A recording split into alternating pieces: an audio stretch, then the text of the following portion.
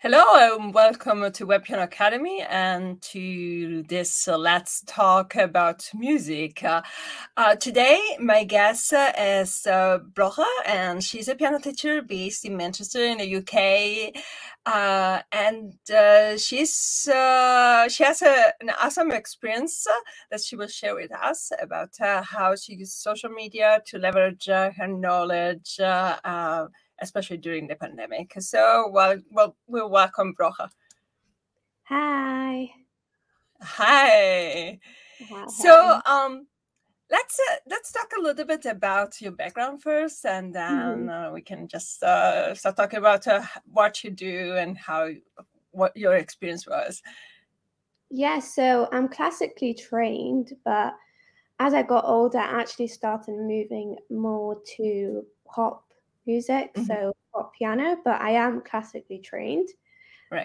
So now I have that like mixture of both. And yes, I've been teaching for a while, and really enjoy teaching and playing, and it's a big part of my life.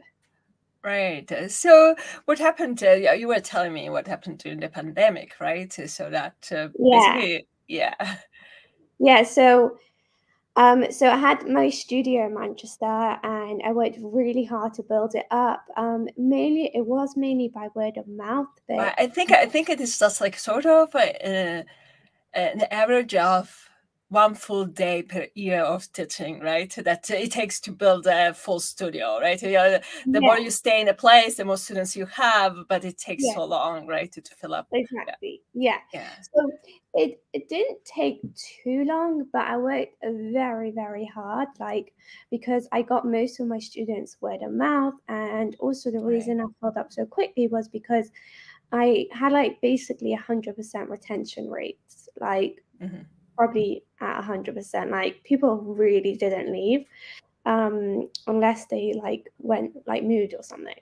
Right. But the thing is, I worked really, really hard, to build my name in the area, and really show up 100% for every single student. And I worked really, really hard to do that, and it was all going well. But then, the pandemic happened, and from one day to the next, boom. So it was just awful. It really was. I'd worked just so hard. It just. I mean, many of my not my own students, because I had a different setting for my own studio, but I heard many of my colleagues who have lost many of their students, and they weren't able to teach. Students who were not prepared to take online lessons. Exactly. None of my students wanted to take online. Maybe one or two said yeah or something. Yeah, and I think we didn't know. Last year. Yeah. We didn't know exactly. Yes, it was last year. We didn't know exactly how long it is going to last. So we have no idea what was going on, right? Music lessons were the last thing on people's mind. The kids were worried about school. Everyone was worried about everything. So many people lost income. So I mean, how do you want to invest in music education if you basically don't have any income coming, right? So exactly. So and also so there was all those reasons, and then also lots of my kids were very young. Lots of the kids teaching were very young, so online they definitely didn't want that. So basically, none of my current students really wanted to go online. Right. So I was like, okay, I didn't really know much about going online or teaching online. I really didn't. I never thought of doing it. Really never thought. Right. And I saw on Facebook in the music in the piano teachers group saying oh, teach online and then do it with Zoom and then do an overhead camera. And I was like, oh wow, I didn't think of that. Okay. So I found my way out of this mess. Okay, there's hope now. There's a light at the end of the tunnel. Something I can do. Okay, I'll teach online, but where am I going to get students from? Right. Right. Yes. So so I really hadn't been on social media a lot, but I was like, okay, now that I can teach like anyone anywhere in the world, like I don't need to just be local. Let me see what I can do with social media. So I literally had no idea what I was doing, and had no idea, and didn't know anything about social media marketing at the time. I knew about general marketing, which is how I managed to like set up my studio and different kind of things, but I had no idea about social media marketing. Right. And I just tried like a million different things, and some of them worked, and I started getting students, and I was like, whoa, what on earth is this wizardry? I think it is a little bit. It is very similar, right, to how you would market live, but also very different. Exactly. So it's very similar. So I had been teaching for a while, and I knew somewhat what I needed to do to get students. But like you said, it's very different. But I think the key is that I tried lots of things, and then it still took me a while to figure it out. But at the time, I was like, what on earth is this wizardry that I'm just like getting these students from like social media? What? Just by like doing a couple of things, like posting, and like it wasn't running ads or some complicated stuff. I was literally just, and I was like, obviously I knew people got clients on social media, and I knew people, there was influencers selling stuff, and I knew all that kind of thing, but I really never thought I'd be able to do it. I thought like you had to be like, it is also very specific, I think. One thing is being a lifestyle influencer, and then you have all this audience, and anybody can be interested in lifestyle, right? Or kind of, I don't know. And the piano is, Exactly. So I started really looking into like the typical Instagram advice, and I found it really didn't apply so much for music. Like music was a whole different ball game. So I was like, okay, what they're saying is not working. Like I'm just gonna have to try my own stuff.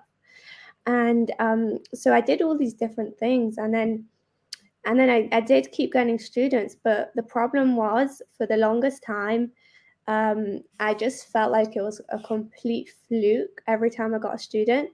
And like this was the last time someone would buy from me. Like it's just a fluke. I just got lucky. And so I just had this fear, because even though it was nice to get people, it didn't feel predictable at all. Do you know what I mean? Yeah. Yes. Well, I think it is very common to have that fear, because we still don't have whenever you try something new, you still don't have the right audience, maybe, and then you kind of are still trying to figure out what is working, what's not working, and so and then you think like, oh. For example, in this channel, one subscriber is like, wow, right? One subscriber. Maybe there are people who are getting 1,000 subscribers a day, right? They don't really care. But when you're starting for a small channel, or for even on Instagram, right? Somebody kind of acting or kind of taking actions on what you're posting, it's kind of still a big deal when you're starting, right? Yeah, for sure. So like you said, like when you're starting, like you don't really know and everything, and I just felt very lucky that I was getting students on social media, but it didn't feel predictable. So then basically I took a really good look at it, and I was like, okay, like how does this work? And then basically I managed to like really look at what happened, look at what I'm doing, look at what other people are doing, look at where all my sales came from, look at where my students came from, how they found me, how anything. And I really put it together, and then I kind of put it into this like 3-step like system that feels like a whole lot more predictable. And so that's what I have now. And basically, just very quickly, it's like the 3 steps are content, community, and conversations. And the thing is that a huge problem is that a lot of people, they focus too much on the content. But when you're a small creator, the algorithm is not very nice to you, and not really anyone's going to see it unless you're like some like magic Instagram wizard that you can post like 6 posts a day, like amazing top quality posts. Then like people are not going to see which stuff. Takes a lot of time, right? I don't know, if I post something on Instagram, it takes 1 hour or something all day. Right. So basically you can't do that, right? So when you're a small creator, when you're starting out, or then content is only a third of it. Content is only one part. You need two more parts as well. Content is very important, and you want to have the right content strategy. So you actually turn people into buyers. But how do you get people in the first place to see? Is by community and conversations. And then when I looked, when I looked back at what worked for me, I realized that most of the things happened from the content, yes, but also from, just engaging and networking with people very genuinely and very much out of a curious way. Like I was just curious, like, how does this work? Like, how does this work with connecting with people? And because obviously I'd used Instagram on a very basic level before, but I wasn't on it a lot. I mean, even my Instagram account, or the same one that I'm using now, and then I deleted many of the posts that I had before because it was like, I don't know, my food, my outings, my dog, my kids, all those things were not related to what I do. So I was a little bit exactly. Like you can use Instagram on a basic level, but then using it as like an integral part of your business and your main way of getting students is like a whole different thing, right? Yeah, so, it takes a lot of work, though. I mean, it gives results, but it takes a lot of work, and you have to really engage properly with. So the thing is, it does take work. It does take work. But if you think about it, if there was something you could do that would give you a predictable stream of students, of course sales, of anything you want to sell, and your business needs sales for it to not be a hobby, for it to be a business. As musicians, I think we can feel that, right?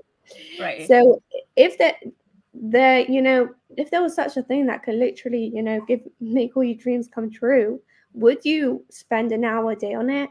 Obviously, and that is social media. Would you make sure you're doing it properly? Yeah, you would, and I saw that it just has such amazing potential. And then and by doing these three things, like the content, community, and conversations, I was able to fill up my studio, to have a successful piano course launch, to do like so many things, right?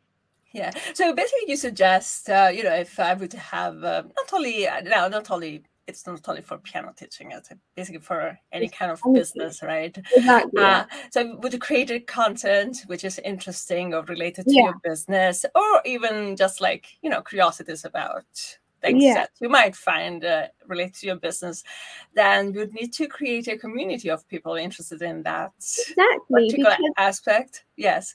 And then create a conversation with those people so that you have a connection, personal connection to that. Yeah. So I mean, I would just post content whenever I don't have time, and I noticed too that whenever I don't really have time because I'm teaching the entire day, and I just post something, right? But I don't engage, not even with the comments at times, because I really don't look at that. Just like the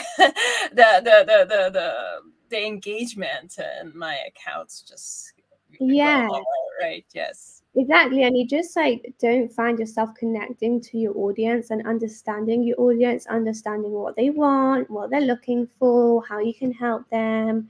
Do you know what I mean? When you have conversations and you build your community, what I mean by community generally is like your target market. And conversation is so important to keep in touch with the audience and to keep the connection going and understand what they want, so you can create content based on that, or products or services based on that. But community is really important because you want to get really specific about who your target market is. And on social media or on YouTube, your niche is really important, because if you don't have a clearly defined niche, especially now when it's such a busy online world, you really want to make sure you're speaking to a certain kind of person, so you can find them, they can find you, and you can build a community of the right kind of people.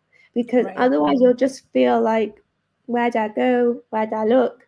Who am I speaking to? So you should have a basic avatar of your ideal the ideal member of your community, and then speak to this avatar, right? exactly. You do want to have an idea of that because otherwise, you can just get completely lost. There's hundreds and thousands of piano teachers online. There's hundreds of thousands of piano channels. So I'm just saying piano as an example, obviously. Right. Yeah. So if you don't want to get completely lost, you have to be, you have to be specific. You have to build a community of people that like, let's say, so there's a couple of ways you can niche down. One is niching down to your network. So let's say local people or people your age group, but people that have some sort of connection with you, something similar, so they will resonate more with you. Yeah. So let's say one of my clients, she's almost retired, so we're like, her target market is also retirees, because could be that retirees just don't feel good connection with like the young piano teachers, and they're not teaching songs they like, right? So say that's her target market. Another one of my clients, her target market is voice students that want to like nail their auditions and get good roles and get into like the academy they want without failing the auditions.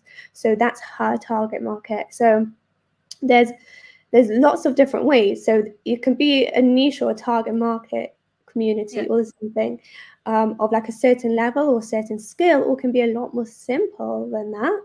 Like another one of my clients, he's doing a Dutch program, so like specifically in Dutch. So there could be a lot of other courses like his, but because his is in Dutch, it will resonate with people from Holland, right? Yes. So there's lots of ways you can niche down, but it's so incredibly important, and it's definitely one of those things I wish I could go back in time and tell myself to do. Yeah, I think right now people are more. I think because of the pandemic, also many people are more willing to use online tools to learn new things, because we experienced that. We were forced to experience that. Exactly. So, and as a teacher, I know that I needed to change certain things, because teaching online means that I have to gain the attention of the students in a different way. So while I could use eye-to-eye contact while we're in a live lesson, I cannot do that online unless they're really watching the video, right? Or they're watching the camera. Exactly. So it was very difficult for me. And then I had to narrow down specifically certain goals that I wanted to reach with my students, and to really kind of teach shorter sections so that they were very clear. And then the students had some disadvantages, but they also had a lot of advantages by doing that. So it's win-win. It's a big advantage for the student as well when you narrow down. So for example, if you're narrowed down to, let's say, a specific genre of music, then you're not just teaching any kind of piano that each different student wants. But let's say from the student's perspective, if they go for a teacher that goes for a certain kind of genre or something, or certain anything, then they have a much better experience. They enjoy it more. They reach their goals, So it's, and the same for a student when they're looking online. When a teacher posts good content and engages and builds a community, they give their students who are looking for them a chance to find them. Do you know what I mean? Yeah. So as if I would be a student, right, and I have no idea from where to start learning anything, because I don't even have an idea about what I really want, right? So most of the students, they want to play piano, but they don't really know exactly for what reason, or what kind of genre they want to play, or how much time that would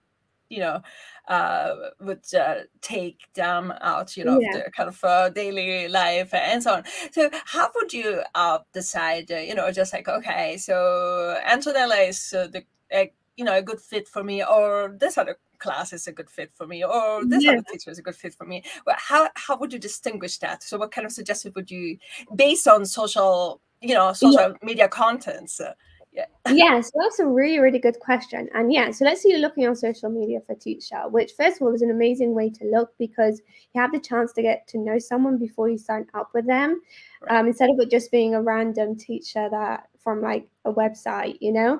Yes. Like these like websites. If it's a personal website, you can also get to know them a bit from their website. But what I'm saying is social media is a really, really great place to find the right teacher for you. So when you're looking for a teacher, you want to make sure that they're the kind of teacher that you want.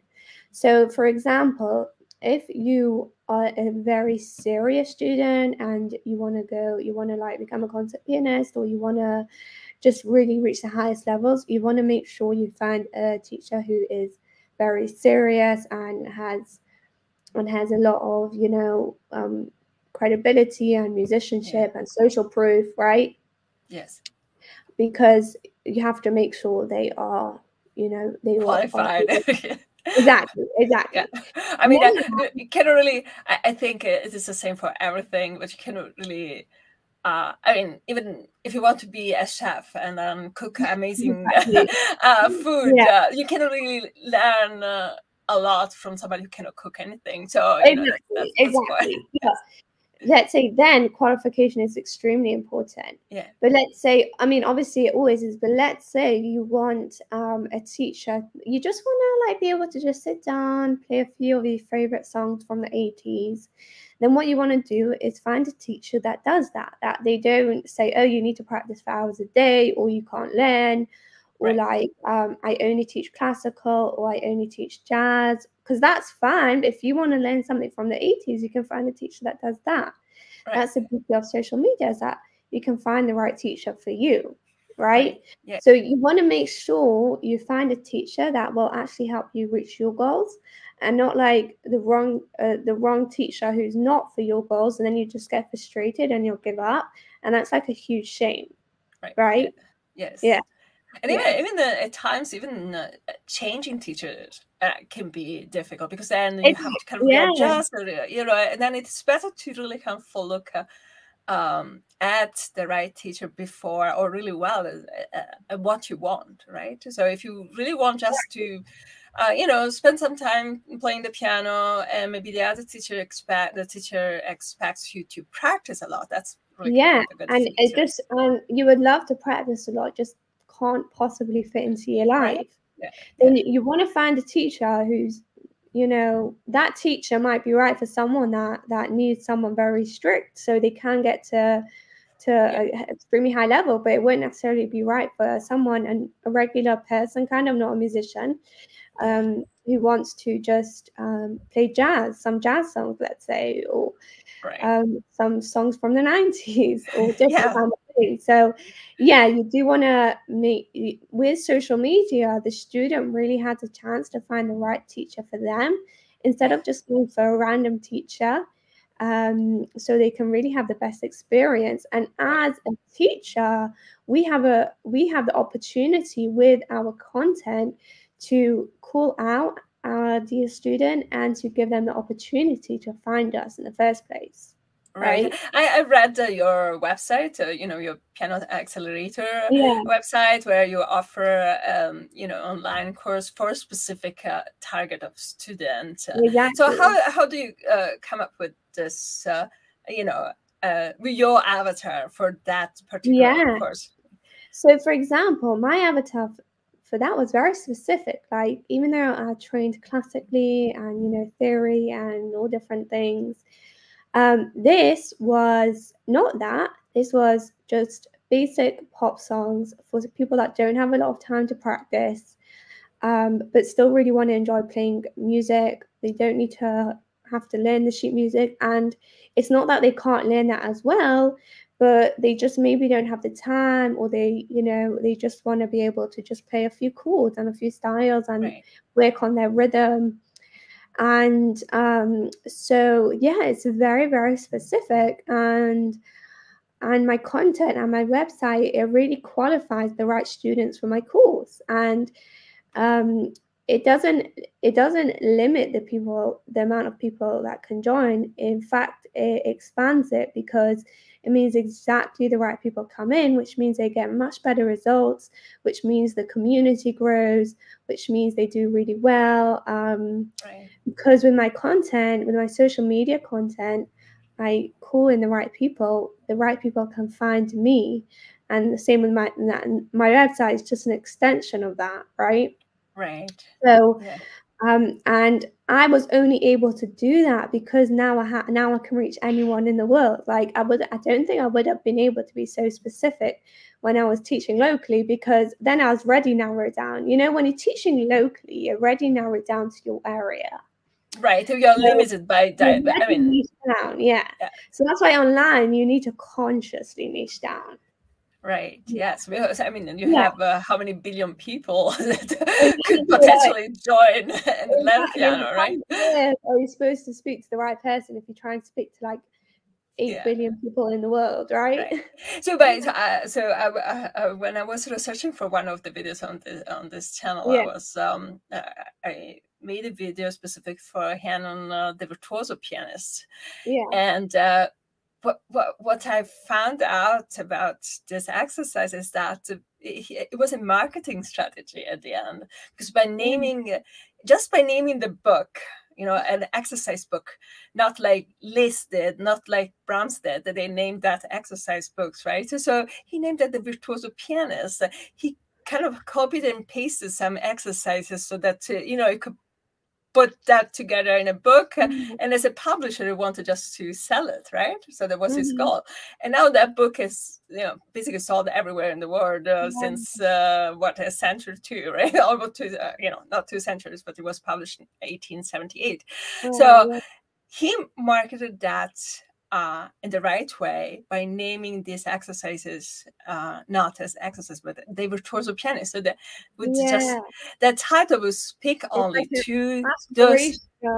Right. So and obviously, so I remember, and I said, you'll become a virtuoso pianist. Yeah. So I remember when I bought that book when I was a kid, you know, they told me to buy that book, and I said, "Wow, I'm going to become a virtuoso pianist!" Right? It's amazing. So I was so excited about the title. So I didn't know what the exercises were about, but I thought, well, okay, it's called a virtuoso pianist. It means that if I train with this exercises, then I would become a virtuoso pianist. And I know that that book is very popular in Russia, obviously, because everybody wants to be a virtuoso pianist, or kind of, you know, every part of the world. And it was a marketing strategy, right? He kind of he nailed down the title. Yeah, the thing is that, especially as music teachers, or the thing is, what a big thing I discovered, and sometimes only very recently, is that at the beginning I found it really hard to market myself properly. But as I started getting a few students, specifically in my course, because it's not one-to-one, so it's a bit of a different energy, right? Yeah. I found it so hard to market it. But once I started having a few students coming in and getting results and absolutely loving it, then I realized that the right marketing is truly a thing of service, because at the end of the day, people are busy. You are the professional, you are the teacher. They don't know what they need. You need to, in your marketing, explain to them as clearly as possible what they can get, what they need. I mean, we often forget as content creators that we are creating a product for a specific need, right? So we have to fulfill a need. Like, I mean, I don't know, like anything, right, that is created by certain companies. So we create products too, so which is like it is content, it is education, it is, but still is a product that would have to kind of satisfy certain need for a certain part of the population. And that need might be, I mean, it doesn't mean that you cannot create a course for only kids who would like to play classical music or something else, but you just limit the audience for that particular, you know, content. So, exactly. Look, you can do generalized courses, you can,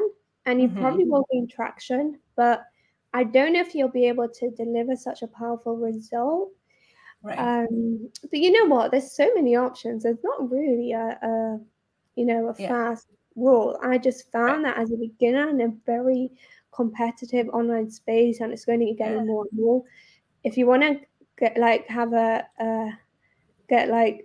hit the ground running and actually see results, niching down is good. And as musicians, we hate niching down. I'm literally like, I'm literally so. It is a scary thing because we weren't taught to do that. Like, we do so many things. Like, we don't live. So I have two examples on YouTube.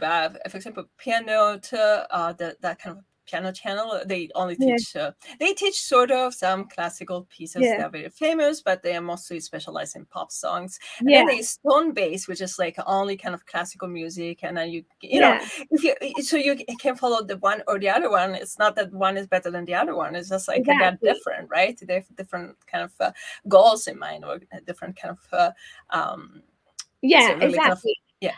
And look, you can be more general. I just find if you want to grow fast, if you want to not wait forever, if you niche down, it's way better. And then over time, you can expand.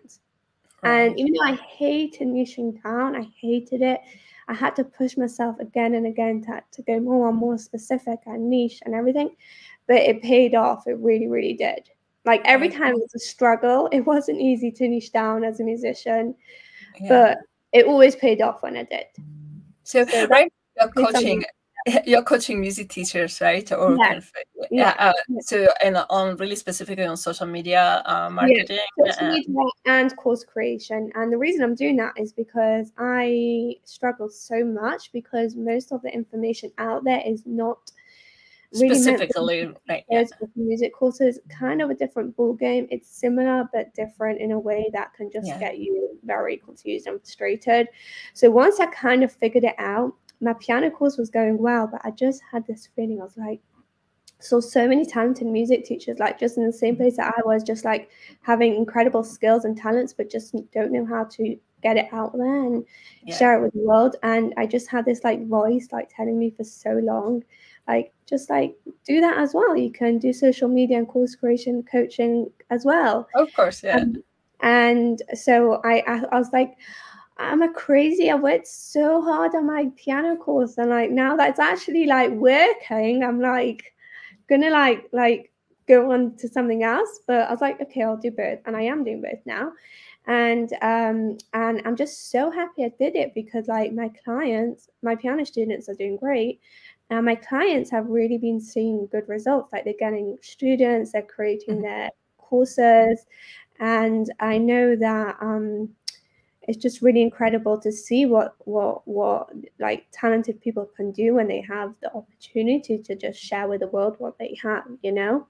Yeah. So I will link your kind of information in the description below the video, so that if anybody is interested in getting in touch with you for, you know, course creations or kind of social media marketing for specifically for music lessons, I can get in touch with you, and we have the entire world.